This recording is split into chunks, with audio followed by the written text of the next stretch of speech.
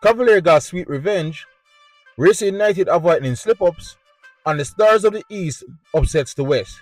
But we start one place and one place only, and that's at Sabina Park when it was men versus boys. This is Match Week 2 review show. Yeah, people, welcome back to Champion Fun, and we are back again to look at Match Week 2. And despite it being a rainy affair in Jamaica, the football was scorching hot. But we will start in Sabina Park, where Craig Butler's Vere Phoenix United was back in town to take on Molynes United. Craig did mention after his heavy defeat in an opening day that they were without 14 first-team players, and looking at the starting lineup, majority of them could be back. Daniel will lead the line with Mackenzie and Oilfield behind him, and it was a special lookout for Wu Ling, who finally get his debut in the JPL. While Molynes starting 11, they look much the same a bit from last year, and Jason Wright actually makes the starting 11 after some rumors that he would not be making this game. And there was a debut for Guyanese different block in defense. So when the game started, it was what you expect from a Lions team, actually a very open affair. Both teams from the kickoff actually went for it very early. It was a bit more open than I expected from Vere Phoenix United, but they were definitely playing on the front foot and they were trying to get their passing rhythm going. But credit to Molynes, I think they settled a bit faster, and they were trying to show they have the key experience, especially going forward. But despite the early possession of Molynes, Vere actually got their nose ahead. After some decent build-up play, the ball found himself over on the right side, and Vere overloaded that side and saw the Molynes defense dragging over to try to cover. But with that, it left especially a lot of space on the left wing, which was perfect for Oilfield, who was able to receive the ball, stabilize himself, and then got off a nice sweet volley, while got round the defender and passed the keeper on the back of the net. A fast start again for Vere, and they got the early goal they needed. But credit must given to Molynes, they were definitely here to go on the attack, and they basically responded almost immediately. From the corner kick, the ball was floated in, a good header out to the top of the D. The ball was placed off the chest of the attacker, and he made a good shot through traffic. And Adair did amazing to even see the ball coming through, get a good save onto the post. But Jeremy Nelson was right there on the spot to pounce. I knew all of a sudden it was 1-1. Definitely entertaining stuff. The game has settled a little bit after that, as both teams were now trying to take a breather. But before you know it, Vere was again in the lead. Again, some good slick running down the right hand side by Daniel. And then he got past his defender like it was nothing, and was able to put it back at the top of the D for youngster number 10, Daniel McKenzie, who made a great finish to pass the Molynes keeper into the back of the goal. Excuse the pun, but it was Cavalier stuff by the Vere Phoenix United, who slick passing and movement up front, bamboozled the defenders of Molynes, and was able to get their first half lead. Again, Molynes were trying to get a quick response, but this time Adair was not having it, and you could see that the young keeper was having one of those games. So the half came with Vere holding a slim lead as 2-1. The second half came about, and you think Vere would, trying to preserve the lead a bit. But again, that's not how Butler or Hyde plays. They were again on the front foot, but they were now leaving a bit of gap at the back. Molynes was looking to exploit this. They were now the much better team on the ball, and they were now moving the ball much quicker in transition, as they were looking to find the equalizer. But they really should have done so here. But just when they did a brilliant move to get the defender on his backside, and not only have Adair in front of him on the goal, but for some reason his finish didn't come off, and he messed it up terribly. A bad miss for the veteran, who is normally a deadly marksman in those positions. It was a big let off for Vere, but Molynes didn't get disappointed too long. They came again at Vere, and this time Jason Wright was on the left side, and he was able to roll the ball into the box for Wilson, who once again came against the brick wall that was Adair in the goal, to see Vere keeping their lead. Things were getting a bit frustrating for Molynes, and now with the time ticking down, they definitely was going gun-ho and leave a lot of space in the back. The gambling they were hoping to pay off actually backfired, as in the 98th minute, Thomas raced away on goal. Although the defenders of Molynes got back to protect their goalkeeper, Thomas took his time, then gave the keeper the snake eyes, and then beat him at the near post. It was a good composed finish by the youngster, and it was synonymous with the entire play of the Vere Phoenix United team throughout the game. 3-1, and with that the whistle came, and it was a deserved first victory for Craig Butler back in the JPL. Alright, but let's quickly look at the stats to tell you how this game went in numbers. In terms of total shots, Molynes outdid Vere Phoenix United. They had 19 total shots compared to 15 by Vere Phoenix United. But you can ask the former Police Adams, shots without accuracy means nothing. as despite having 19 total shots, Molynes only managed 1 on target in the entire game, while Vere had 6. 8 corners to Molynes as they were pressing in the second half but could not convert any of those set pieces, and 4 for Vere on the opposite side. 5 offsides as Vere played a very high line and he caught off Molynes most of the time. And it was 1 yellow card for Molynes while it was 2 yellow cards for Vere. Yes, a good win for Vere Phoenix United. They played their way, and despite some nervous play at the back, they managed to get the desired 3 points that they needed. While Molynes cleared that they have some kinks to work out, it is their first game of the season. But again, my worry for them before the start of the season is that defense. And despite the newcomers, they still look like they have some issues to sort out there. But the season is early, that they have 38 more games to go. Let us see how they do in their second match. But anyway, again, the game finishes. Molynes 1, Vere Phoenix United 3.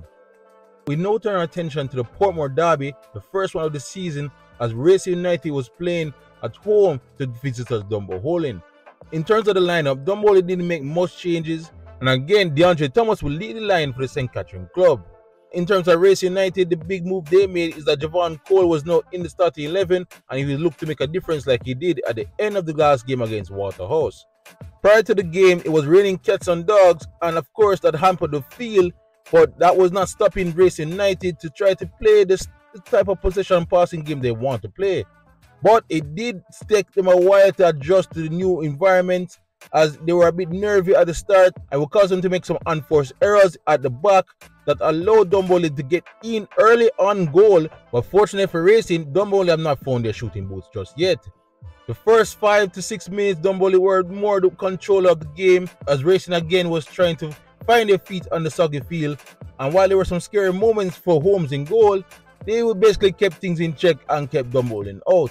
And it worked out great for them because eventually they did find those feet on the field, and they were now finally get to settle in and play their game. They were now pushing their line much higher, and they were now occupying more space closer to the Dunbeholden box. At least again, it was the man that was controlling proceedings in attack and was trying to unlock a very sturdy white wall of defense from Dunbeholden. But despite a lot of vigor and running by both teams, they were basically cancelling out each other. Dunbeholden was okay to watch Racing, pass the ball around sideways in front of their box, while they themselves was looking to counter and go quickly down the opposite side. But again, Racing did excellent in snuffing out any chances of that. But as the game ticked on, it seemed like Racing was getting closer and closer. They find themselves again in the middle of the box and have a good swivel shot. And when the entire crowd thought the goal was scored, it was only managed to hit the side netting. But the fans could feel that the goal was coming, and after a good build-up play from the back, the ball was playing a left-hand wing, but you felt the defender should have done better, but a defensive mistake allowed the Racing player into the box, was able to square across in front of the 6-yard, and it was tucked away well by Malik Williams. 1-0 by Racing, and you could say it came at a point in the game when they had sustained pressure, so many could say it was deserved. But again, credit to Dunbeholden, they immediately tried to give up the game right after this. They went down the other end and tried to get an immediate response, but Holmes and the defense kept things locked. And that's how they remained for the first half. In the second half, it was an entirely different game. Dunbeholden absolutely camped out in the Racing's half. They brought their backline much higher, and they were looking to press the initiative to try to get the equalizer. So much so that anytime Racing eventually won the ball in their own half, they had issues coming out, as every time they touched the ball, a white shirt was there to try to take it back. It was now all hands on deck now for Racing, who was basically trying to defend for their lives, as Dunbeholden came at them time and time again to try to find the breakthrough. But there was a big chance here when Thomas was played in, and with only Holmes to beat, he failed to do so. It was a massive reflex save again by Holmes, who was the man of the match against Waterhouse, and he was looking to do the same again here. But that's not to say that Dunbeholden didn't have the chances. Holmes himself spilled a ball on the corner, and all it needed was a light touch into the goal, but somehow it went over the bar. So Dunbeholden was definitely knocking on the door, but this is where the likes of Romain Bowes especially shine in the game, as he was able to rally his troops and snuff out anything that come into the box. And despite all that huff and puff by the Dunbeholden team, they were not able to break down that Racing brick house, and Racing was able to come away for the first ever victory in the JPL. Alright guys, let's look at the stats for this one and see how the game was painted in numbers. Racing actually had more total shots overall when they had 5 compared to Dunbeholden 4.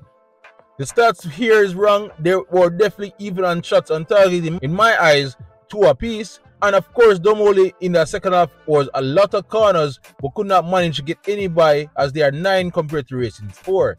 Only 1 yellow card was in the game, and it went to Racing United. Sure, it wasn't the most attractive game out there, as the field played a role, but Racing definitely grind out a result, a much needed victory, and it would bode well for them going into the rest of the season.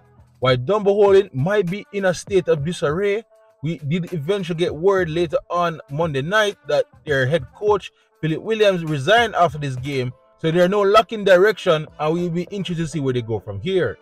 The final results read as Racing 1, Dunbeholden 0. We now move on to Clarendon for another game that was a bit bogged down in terms of midfield play, and that was Humber Lion taking on Tivoli Guns. Looking at the Humber Lion lineup, there was a debut for the likes of Harrison and Murray, but all eyes would be on number 10, Claire Clark. While Tivoli was a must-change team, of course, and gone are the most of the regular starters at the back, but the usual of Justin Dunn and Nathan Thomas remained in their starting lineup. So when the game kicked off, it was almost immediate that it seemed that Humber Lion was going to almost resolute in a defensive shape, as they were looking to keep things tight at the back to not concede. Tivoli, on the other hand, started as they normally do under Jerome Waite, a lot of running, a lot of vigor, and they were trying to create some early opening chances. This would be the theme for the majority of the game. They basically cancelled each other, and while Tivoli was trying to get things going, Humber Lion was resolute in their defense. Not to say they didn't want to give their home crowd something to cheer for, they was trying their best to get on the counter and get something going the opposite direction, and their attack was even hampered some further when they lost 2 runners in his first half to injury.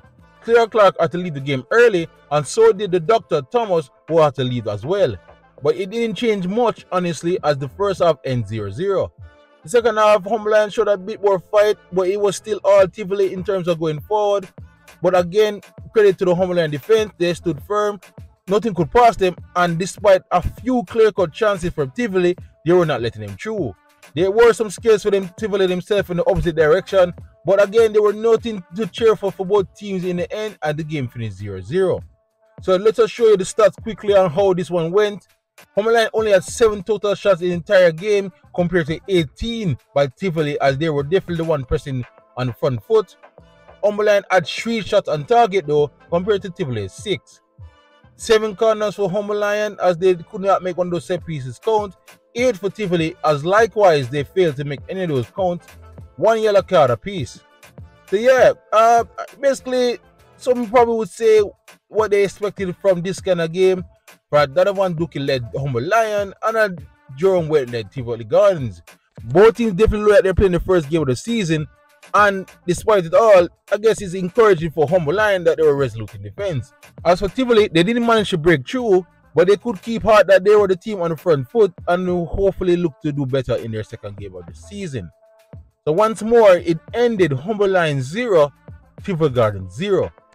Okay, on to our next game. We're now moving out west as the Stars of the East travel all the way to Montego Bay United and the Monday Nighter. Montego Bay, of course, were buzzing after their big victory on the opening day at Vere, and largely kept an unchanged lineup for this one, while Harbourview, despite losing to Chapelton Maroons, basically brought back most of their players again for the last game. When kickoff arrived, Montego Bay United was definitely showing that they're the team with the most confidence, as they were playing some silky smooth possession football and was trying to take the game to Harbourview early. It definitely led to an early goal, as some neat play in the 9th minute released Brian Brown on goal, and he was able to chip the keeper and into the back of the net. Montego Bay's fast start was definitely deserved, as they were definitely the one bossing things around. But yet, out of nowhere, they were able to concede. One of the few times Harbourview managed to find themselves in Montego Bay's side of things, and they were able to draw a penalty. Acosta Strong, who was back at the club, managed to tuck it away to open up his account once more and to draw his team level with Montego Bay United. Mobay was not disturbed by this. They continued playing their football, and they were coming again at Harbourview. Ways of attack was now coming the other way, but Harbourview showed something that they have not shown much last year and was resolute in the defense to see out the first half. The second half came, and it wasn't much diff change in narrative. Mobay was playing quote-unquote better, having more of the ball, but this time Harbourview was deciding to break up their players much earlier up the field and had no problem drawing fouls around the edges of the box. It was a bit of a gamble, and you could say it kind of worked in their favor, but thanks to the linesman, as Molynes would end up have 2 goals disallowed from set pieces. One was flagged for offside, while the other, which we believe was seen as offside, but from this angle it seemed like it was a horrible call. So maybe we can say it was a foul for, the attacker climbing over the defender's back. Again, it would be a soft call, and Harvey basically got away not once but twice. They didn't stop there. Foes were still coming around the box, and the resulting free kicks were just not passing Portmore in goal. So Molynes was definitely feeling the frustration, while Harvey must be delighted that their A plan was definitely working. But even they must be surprised how they able to snatch victory away from the West. Montego Bay ended up did something they have not done much all night. Basically lazily played the ball out of their own half, and the ball seemed to return back to them, this time at the feet of Thompson, who was able to dance past 3 or 4 red shirt cones and able to smoothly tuck away to give Harborview a surprise 2-1 lead late in the game. They basically ride that out, and eventually Mobe heard that dreadful whistle, and it was the Stars of the East who celebrate a massive upset in the land of the West. Alright, let's look at the stats for this one quickly. Montego Bay United had 13 shots overall, as their dominance was definitely showing throughout the game, but Harborview managed with 4, and they managed to make those count.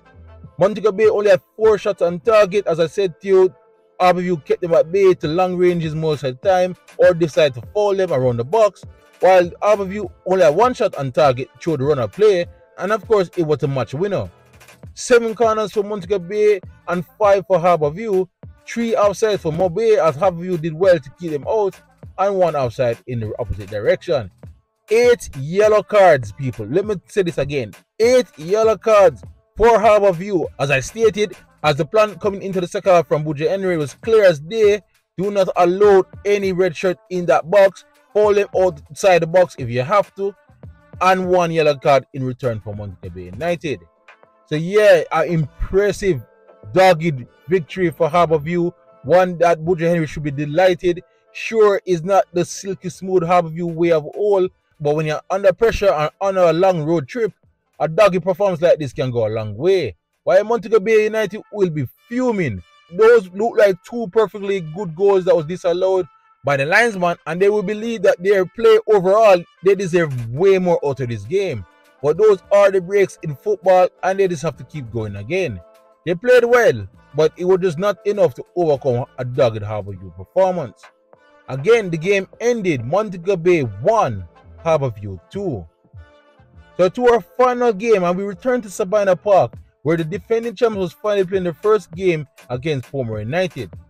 Cavalier will be looking for some revenge after Portmore basically got the double over them with back-to-back 1-0 victories. And for this game, as mentioned in our preview, there was some rotation in the lineup. There was no Busy Atkinson in that attack, but we get a good look on Kylie Avery in his JPL debut. While Portmore United, the big change for them is that Romero Gucci was not in the game, and he will be the key player they'll be hoping that can unlock that dogged Cavalier defense. But surprisingly, when the game kicked off, Cavalier didn't look like their usual selves. They were not sitting back and hoping to soak some pressure. They were not the ones on the back foot, and I must say, it's been a long time I see their back line being that high up the field. They were definitely trying to possess the ball more and pass the round, with their midfielders and attackers basically switching positions, trying to confuse the Portmore defense and move into spaces. It was definitely a new look, and at points it seemed like it was working, until it breaks down, and it led to a turnover for Portmore going the other way, and saw a neat ball slip in behind at the left hand side of their defense. The see Zimines run in and goal, and with the angle tightening, he managed to tuck away in the far corner and give Portmore a bit against the run and play 1-0 lead. Cavalier was not going to take that lightly though, and again they were coming against a Portmore team that was trying to hold shape. Kylie Avery influence was now showing a bit more into the game. He received this ball near the Portmore box, but after holding the ball for a decent amount, he was able to play the ball out left, which saw the ball now placed into the box, and when the ball popped in the air, it seemed that Portmore United's Molynes had it covered. But Calvin was also there, and he did well to rock and roll the defender and able to power a beautiful volley on the half turn, pass Russell into the back of the net, and gave Cavalier a deserved equalizer. Cavaliers were now rampant, and they were now looking to get their second goal as quick as they can. But despite it all, Cavalier had their keeper Vina Barkley to tank, as again Jimenez was played down the right channel to repeat the same trick for the opening goal, but this time Barkley was out much quicker and was able to smother his shot out for safety. So 1-1 it stood and the half-time finally came. Second half though, Portmore started a bit brighter. They came with much more belief in their attack to take the game to Cavalier, and for a while they had a sustained spell of pressure. Again, Barkley had to come up big to keep Cavalier level, as Portmore was now pressing for a lead. But Cavalier eventually settled again into this new style they are playing, as Jamal Calvin was now the main man up front who's carrying all the load. Again, this massive turn and swivel again with his left foot almost got it past Russell from far out, but could not beat the bar. I was basically a sign of things to come. Cavalier has definitely taken over the game at this point, so much so that they saw their defender and captain Richard King now able to come closer and closer to Portmore's box, and he even helped with the game winner. Atkins was playing in and goal on the right hand side in the box, but unselfishly he looked for his captain, who surprisingly was stricken in and goal, and although he'd able to touch the ball towards the empty net, it wasn't enough as a defender was back on the line to try to clear it. But unfortunately for the Portmore team and him, it actually managed to find Molynes and it went over the line. You could say that Cavalier deserved that, but it was a bit of bad luck for Portmore and Molynes. 2-1 at this point, and Portmore decided to make some changes. One of them is now bringing Zane Richards into the game, and the man from Canada definitely made a difference. He was definitely a creative spark on that left hand side, as many as his captivating dribbling was able to now push the back line a bit back of Cavalier and able to create space at the top of the D. One of those such plays happened here when he was able to play the ball back on top of the D for his teammates, and while he managed to get his shot on target, it was too easy for Barkley in the Cavalier goal. But Portmore kept pressing though. They were trying their best to unlock that Cavalier defense and try to get a go-ahead goal, but eventually that led space at the back line and saw Calvin again free as a bird, racing on goal in the opposite direction. Normally he took these away, but tonight on this wet surface, he managed to get his shot past the upright. So there were not to be no icing on the cake for Cavalier, but they did enough as the final whistle eventually blew and they won the game 2-1. Alright, let's quickly look at the stats for this one. Cavalier had 7 shots in total compared to Portmore 7 shots in total, so they were even there. Despite this new attacking look to Cavalier, they only managed 2 shots on target, while Portmore managed 3, where 2 of those came from the foot of Jimenez. 5 corners to Cavalier though compared to 0 from Portmore. 1 yellow card for Cavalier compared to 2 from Portmore. So yeah, a very interesting game in the end actually. A game where you could say Cavalier edged Portmore in performance, while Portmore definitely had their moments and spell in the game where you could say they were on top. Jimenez managed to get a goal, but if you're a harsh critic, you could say he should have tucked away the second. While Cavalier should feel proud of themselves, after coming back from a tough match in regional competition, they have managed not only to avoid defeat in the first game, but to actually win out. Alright guys, that's all I got here in this Match Week 2 review show. And so you can see again once more on the screen the results, and you can see the one that stands out the most, Harvey's big win in Montego Bay. But we are out of time on this review show. Please like, subscribe and share as we look to keep it going for the entire 39 rounds and the playoffs of the JPL this season. Otherwise, for great JPL content, you're already at the right place. JPL fan. YouTube, pick up yourself.